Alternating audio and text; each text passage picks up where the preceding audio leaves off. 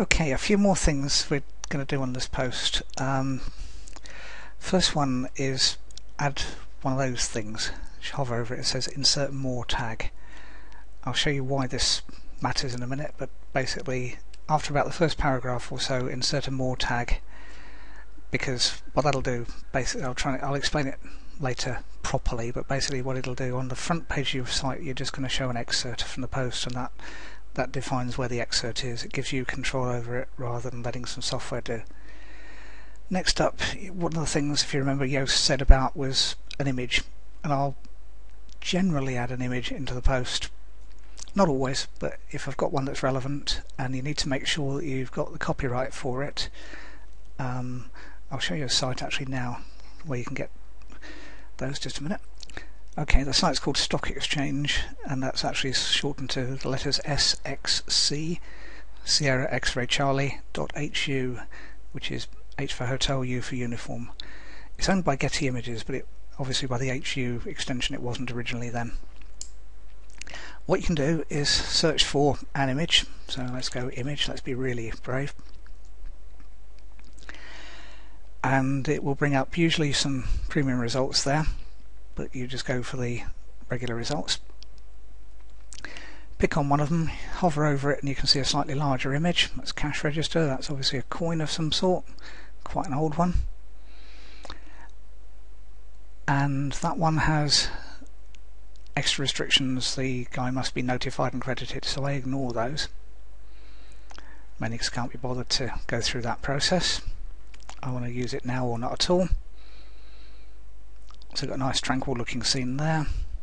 Scroll down, that needs whatever. So you just scroll through, find an image that you like, and then just double check that you're allowed to. That one, standard restrictions apply, that one's fine. Now you can copy, right click and copy the image there, or you can click on it to get a really big picture, and that's what I'd normally do. It looks blurry because that's just how that particular image is, because it's focusing on that flower. And that's a really big image. If we look at image properties, image info, that's 4,000 pixels almost by 2,500 pixels. That's big. I'll download that, save it somewhere, and then add media. Now I'm not going to use that particular one. Actually I could, let's do it for simplest. Okay, I've saved that giant image. Then click your cursor where you want the image to be and click the add media button. Now you can do this with PDFs, you can do it with audio files, anything, but I'm going to select that one. You can either click select files or you can do upload files. It'll bring up the same window somewhere. Okay, I've done select file now, and here are some I've saved earlier, including that particular one, so let's just find it. Just bear with me. That one, click it and it will upload. You can see the progress, it's quite fast because I'm on fast broadband. And what it will then do, it'll give it a title. Because I'm going lorem ipsum as my SEO'd word, I gave it that name, and what I'll do is change that so it's got spaces in it. Click in the Alt box and add image, if I can spell, and then you get different options here.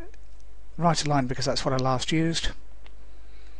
Let me just move that up a little bit. Link to a custom URL. No, it's just going to go to its ordinary one, size medium, insert into post. It'll put it there, and then if you hover or click on the image you'll find two things. One gets rid of it, don't click on that because you have to go through the whole process again. Edit image, and that brings up an editing box. There you can see the alt text to put in, link URL, link to image. So what that'll do, it's got a small image in the post and a larger one that it links to. That's good for SEO purposes, it works nicely. And then click across to advanced settings. I'll tend to put a border of 5 pixels around it. You can see Firefox has remembered that for me. And that link I've just told it to do, open in a new window and update. open a new window just means if someone actually clicks on the image, it doesn't take them away from that post, it just opens a new tab in their browser. And if we then go down to page analysis again, you'll see that it's now said you've got an image. So that's useful. Then remember to update, otherwise WordPress doesn't always tell you to, and then whatever work you did is all in vain. These other things over here, you can, if you click publish and didn't want to, you can change it to pending review or draft. Visibility defaults to public, but if you want that post to be completely private or password protected, you can do those. Public and sticky, you're probably not going to, but you might want to, but there's better ways of doing that. And then scheduling, if you want to change the date of the post, you can change the date in there. So it knows it's January, it knows it's this year, it knows today's date, I was recording it, and it knows today's time. But you can change that and you can publish in the future, and WordPress will then just drip feed those. Formatting, don't do very much about. We've got a category of uncategorized, it's in that, but if you wanted a new category, that tags I tend not to use. Featured image I tend not to use. So that's basically it. That's all done, and if we click view post again, you'll see that the image is in there, and clicking on the image brings up a new one of that fantastically detailed thing.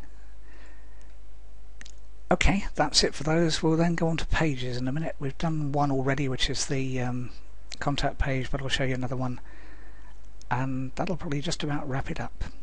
So see you in the next video.